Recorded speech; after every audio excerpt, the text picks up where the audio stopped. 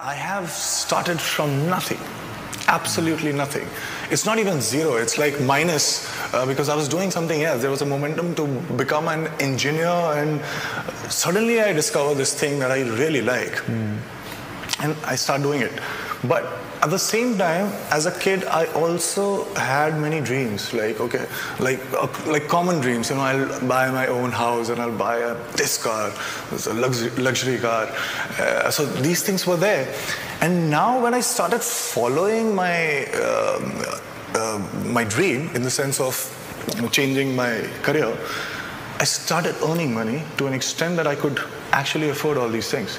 What happened that while I was doing my work, I also was realizing this fact that everything that I stayed with for so many years, for like 20 years of my life, thinking that one day I'll get this and then I'll arrive, I'll be successful. Those things just stayed with me for a few days. And I very quickly got used to owning those things. And there was no excitement left.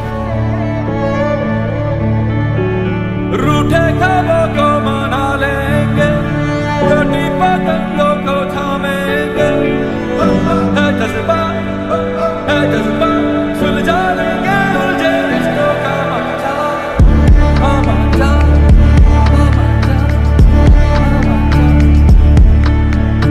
सोई तकदीरें जगा देंगे, कल को अंबर भी झुका देंगे, है जज्बा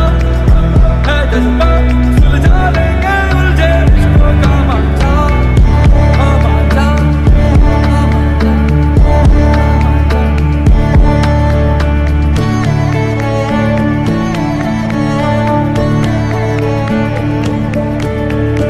रिश्ते बंधों को हवा देंगे, रिश्ते दर्द को दवा देंगे, जीत कभी हार कभी तो यार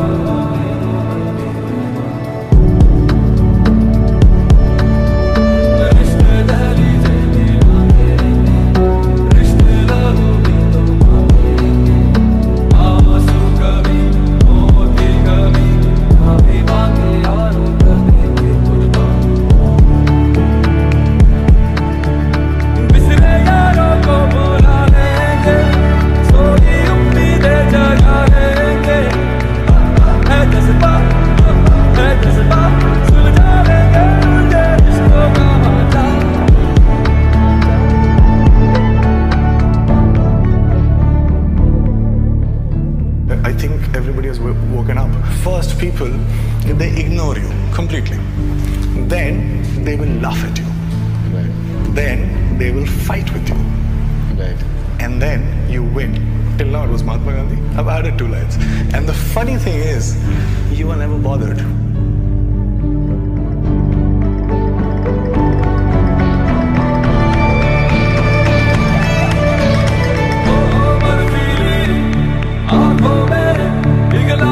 देखेंगे हम कल का